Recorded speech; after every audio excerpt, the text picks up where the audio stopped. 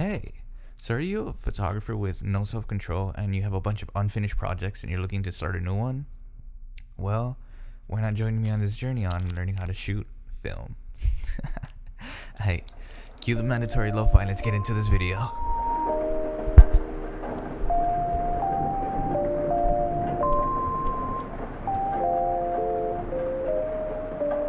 Alright, so to lay out from the beginning of this video, what I want to do is I want to show the perspective of someone shooting from digital to medium format film. But Brian, you might be wondering, why not start with 35mm? And that's because medium format film is objectively better than 35mm. And if you think otherwise, you're wrong. No, the reason why I started with medium format is because I feel like there's a larger difference between medium format and digital than there is between the 35mm and digital. And so I wanted something completely different, something that just rip me out of my comfort zone, because I feel nothing these days and I need a little excitement in my life.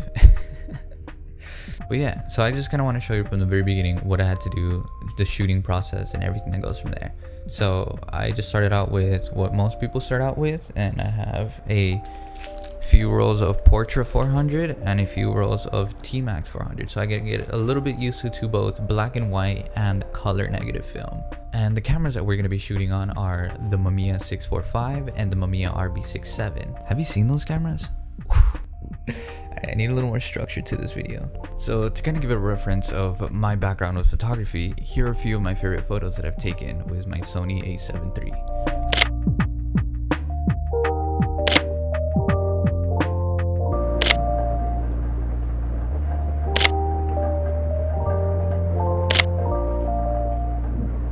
Shutter release sound. Alright, that way you can kind of see the difference between what my digital photos look like and to what my film photos will be. Shit, I left the lens cap on. Where's the viewfinder? There we go, now I look like a film photographer. Why is this one purple?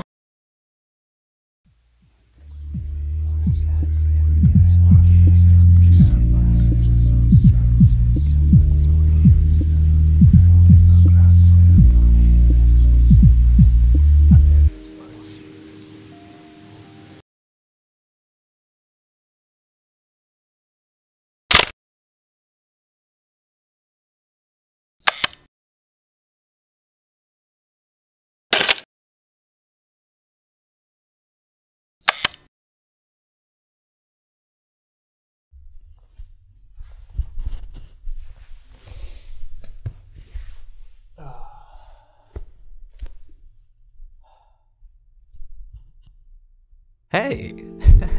Hi, from the future.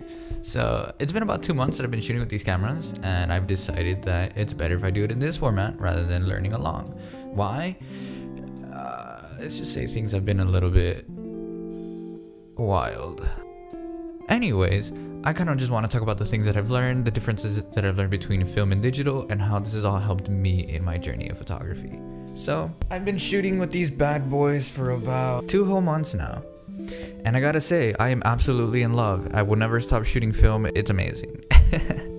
But it doesn't mean there's a lot of problems that I have with shooting film that I don't enjoy.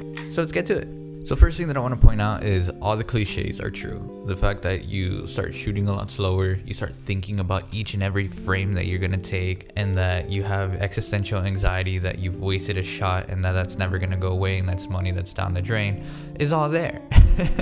But in all seriousness, yes, and the whole fact that you're shooting with something entirely mechanical, like self-sustained, is also really cool. You don't need to depend on batteries or anything of the sort. And just shooting and handling this thing feels a lot of fun. Look at the sounds that it makes. Hold on.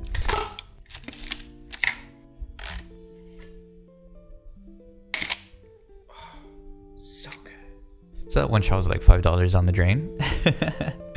I'm obviously kidding. I can always retake that shot. But yes, the medium itself is a whole experience. The way you have to handle and shoot with these cameras is very different than with digital. The whole thing where you're very nonchalant with your digital camera, you can just go and fire away and you have like 1,000 shots in your SD card, doesn't feel the same anymore. Whenever you're taking and shooting film and you go and you get your negatives scanned and you get them back, you edit them, and you get that one really amazing shot that you just love, it makes it all the more rewarding and a lot better.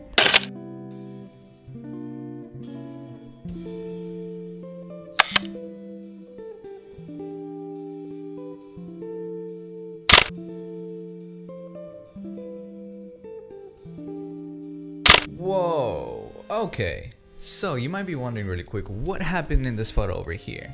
So, as I said before, there are a few things about film that I just don't really like, and one of those things being the number of things that can go wrong. For example, 1, I accidentally cut this photo.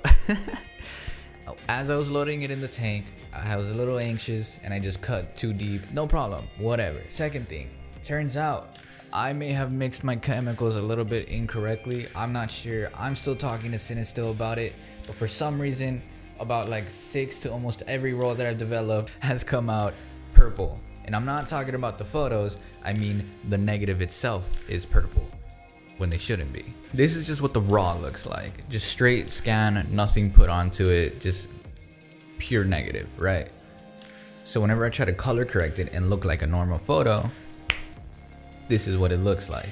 And this is probably about as close as I can get it. And I've searched online and I can't find anybody else that's facing the same struggles that I am with this. So if you know why this is happening, let me know. I'm following all the rules correctly. I have a sous vide cooker to keep it at the right temperature. I'm agitating every 30 seconds. I just have no idea what's going on, and I'm just slowly figuring out what it is and why the film is purple when it shouldn't be. But yes, this would probably have to be the thing that I dislike the most about film, in that there's a million things that can go wrong and you have no idea as to what it could be. It could be the developing, it could be multiple little things in the developing, it could be your camera, it could be the lens itself, it could be that you underexposed it too much, it could be a multitude of things that could have a bad photo, and you won't know until you waste roll after roll after roll to find out what it is. But despite all that, I still love film.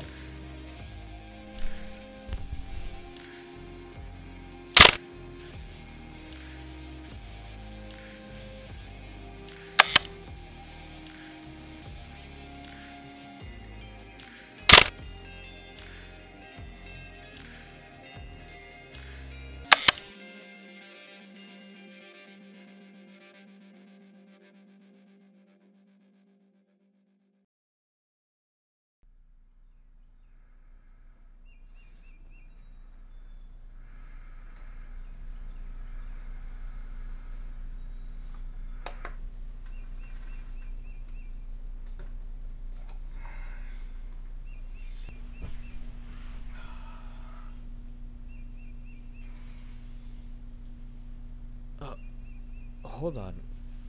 Dude, my hair wasn't this long. Hold on. Hold on. Why is it 2021? What the?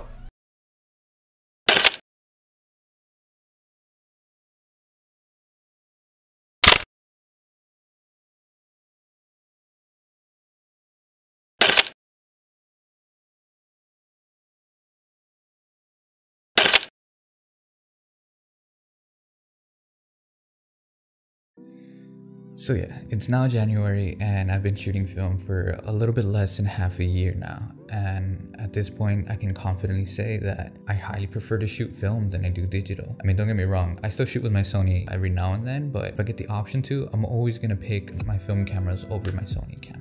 But with that being the case, I am a little bit embarrassed to admit that even though I've been shooting a lot of film, I haven't exactly been developing a lot of film. I'm still facing certain struggles, and I've sent a few rolls to be developed by ISN's camera. I still have a bunch stocked up because I just don't feel that comfortable in shipping them out.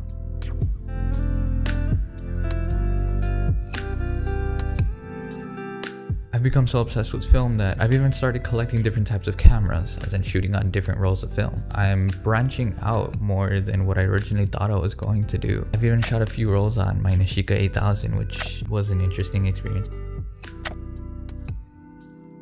And I even just acquired a Minolta to be my dedicated 35mm camera, even though it is the inferior form of shooting film. Above all else, I've decided to throw away more money just so I can start shooting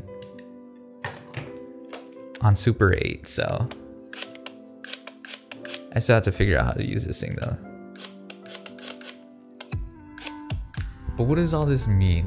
What was the whole point of making this video and starting my journey with film? What have I learned from it? to kind of start off, I've learned that it's fun, addicting, but also really expensive. I kind of feel like I'm an alcoholic, constantly needing my next shot. I'm walking around just like, dude, I just one shot, please, bro, just buy me a shot. I just need a shot, dude, please, just one shot. But more than that, shooting film is like shooting digital, but with attitude. It just hits different. Shout out to my trash taste boys. I know by this point I've really hammered in the actual feeling of shooting the cameras themselves, but I'm also kind of talking about the photos and the results that you get from them as well. There's something about the emotions that come behind the photos. They have a bit more sentiment and personality to them than digital does.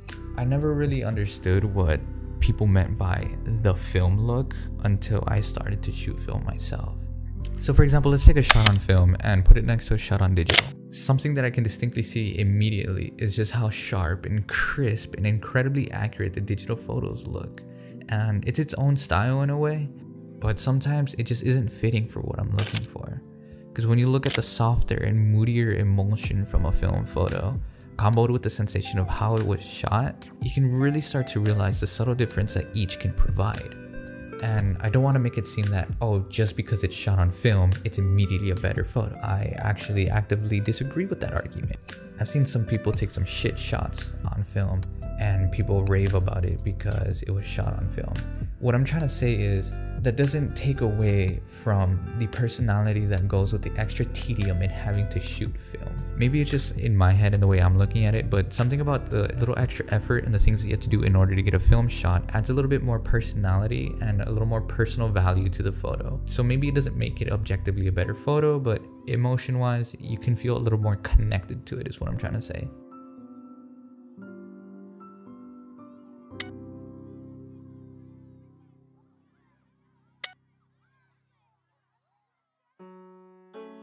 I know earlier in the video I stated how much I kind of don't like the amount of things that can go wrong whenever you're shooting film, and I still stand by that. I'm not a big fan of it, but there are some times where you can get a little happy accident and make it enhance the photo instead, and they feel a little more organic than whenever they happen on a digital sensor. For example, take a look at this photo and kind of notice the weird odd white streaks that are on it. Those streaks came out on the entire roll, and I couldn't exactly figure out why, nor could the person that I sent it to get it developed. But upon looking at the photo a bit more, I really like what it adds to it. It gives it a more artistic feel in both the literal and metaphorical sense in this case. Or for example, look at these photos that I used to test out some old chemicals. By standard photo rules, they're awful. They don't look great at all. But I still kind of like them in a different way. I can't really explain it. They give me a synth-wavy vibe, but I don't know. I'm kind of cool.